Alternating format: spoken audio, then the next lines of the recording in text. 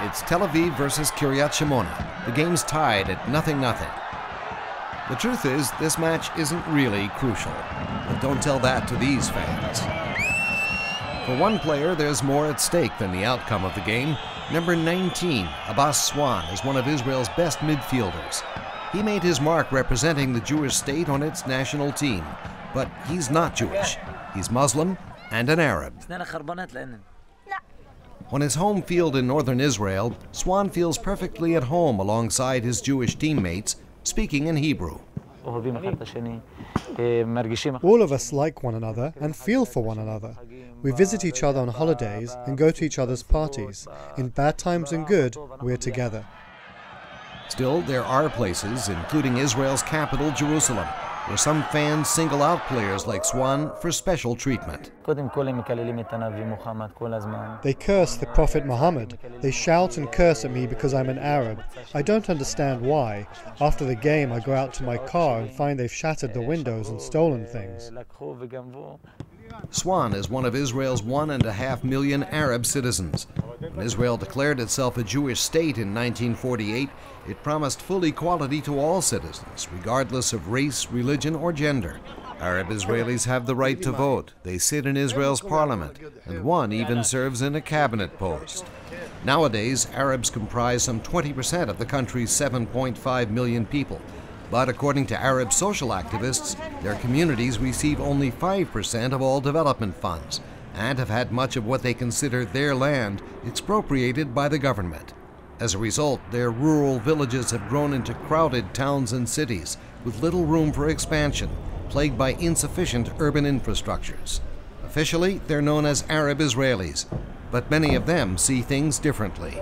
We are Palestinians, live in Israel. We have a lot of issues here. So are you a citizen or are you not a citizen of Israel? It is a big question, really. I don't know. By my passport, I am citizen. By the rights, I don't think so. Chaim Yavin, one of Israel's most respected broadcast journalists, set out to investigate claims of official discrimination against Arab Israelis. His conclusion? The Arabs in Israel are discriminated in every walk of life. Land, they don't get enough land. Water, they don't get enough water. High-riser, buildings, construction, you name it, education, beyond and above all, and jobs. It's hard to find data to back up many of these claims. The Israeli government does not release statistics broken down between its Jewish and Arab citizens. And while it does not deny that discrimination has occurred, Israeli officials say that the current government is making major efforts to bridge that gap. I think the government is doing a lot more than what we did in the past. We can see that. We invest in education, we invest in infrastructures, in all kinds of things like that. But, and we see that there's a lot of more achievements in the Arab society. But in order to be perfect, everybody needs to give a little bit more and more effort. And I think we're going to get there pretty soon. Yet Arab Israelis' sense of belonging and loyalty are severely tested by Israel's ongoing conflict with their fellow Palestinians in the West Bank and Gaza. The result? Volatile and, on rare occasions, violent relations. Protests by Israeli Arabs were muted during the recent military operation in Gaza. But in 2000, when they rioted in support of the Palestinian uprising in the occupied territories, 12 Israeli Arabs were killed by government security forces. In its investigation, an official commission of inquiry determined that Arab rioters had indeed endangered Jewish lives, but also criticized police for using excessive force and accused Israel's government of systematically discriminating against the country's Arab citizens. This is a conflict that goes back 100 years. There's fear on both sides. The Arabs are afraid that we are going to throw them into the desert. We are afraid that they're going to throw us into the sea.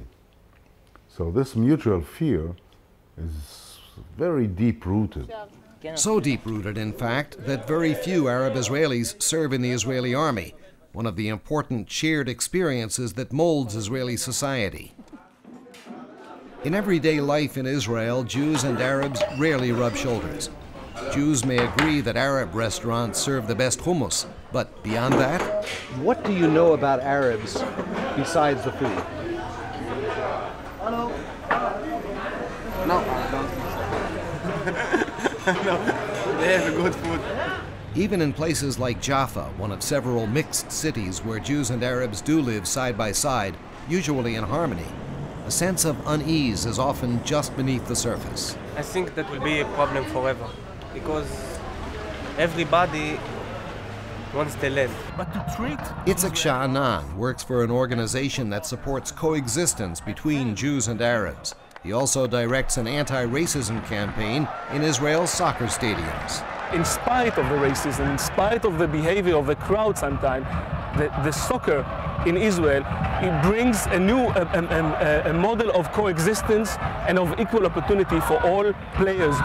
With the support of people like Sha'anan, new anti-racism laws were passed for sports venues, making racist remarks and activities a criminal offense punishable by up to 2 years in prison. However, in practice, offenders have not been harshly dealt with. But with years of mistrust and fear between them, and competing claims to the same land, with Jews here and Arabs there, leveling the playing field throughout Israeli society poses a far more daunting challenge. This is Michael Greenspan, reporting for World Focus in Israel.